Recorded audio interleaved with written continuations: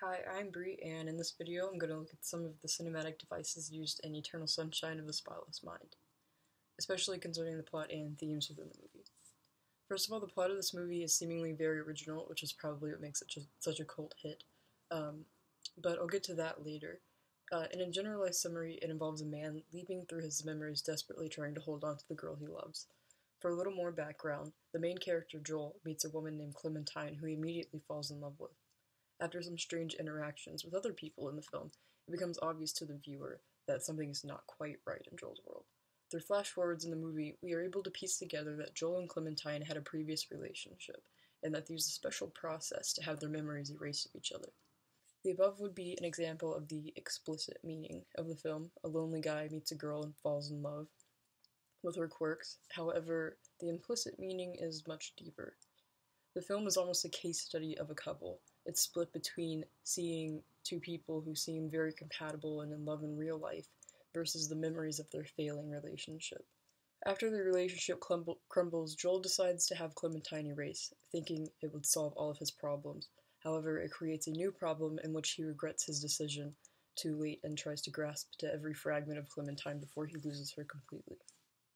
The film asks the question of whether our lives are about experiencing or having experienced.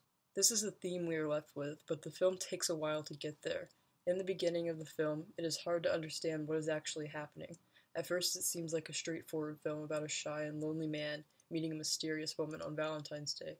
However, the film takes a sharp turn as it shows Joel crying in his car listening to Beck. You assume that his relationship with Clementine has ended, and you're not wrong. However, the timeline is off. At this point in the movie, we are shown clips of Joel's past that do not make any sense with the original introduction of the characters.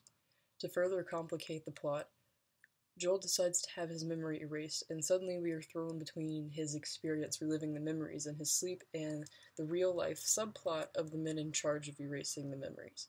In the end of the film, everything now makes sense, and the scene that the film opened with is completed. A movie that comes to mind with a similar setup is American Beauty.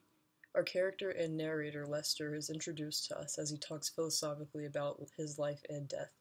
It is made known that he knows more about the plot than we do.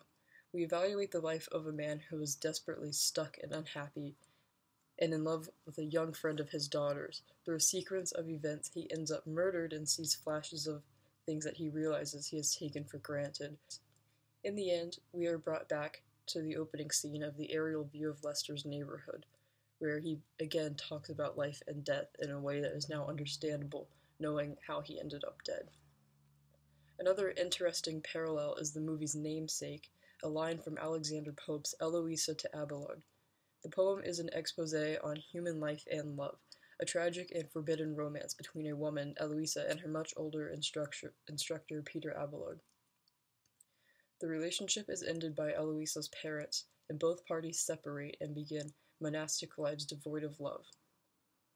Eloisa is able to forget Abelard, however, many years later she's exposed to a work written by Abelard and her memory is sparked.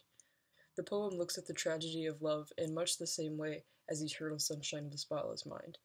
We are shown two people destined to be together, torn apart by time and experience.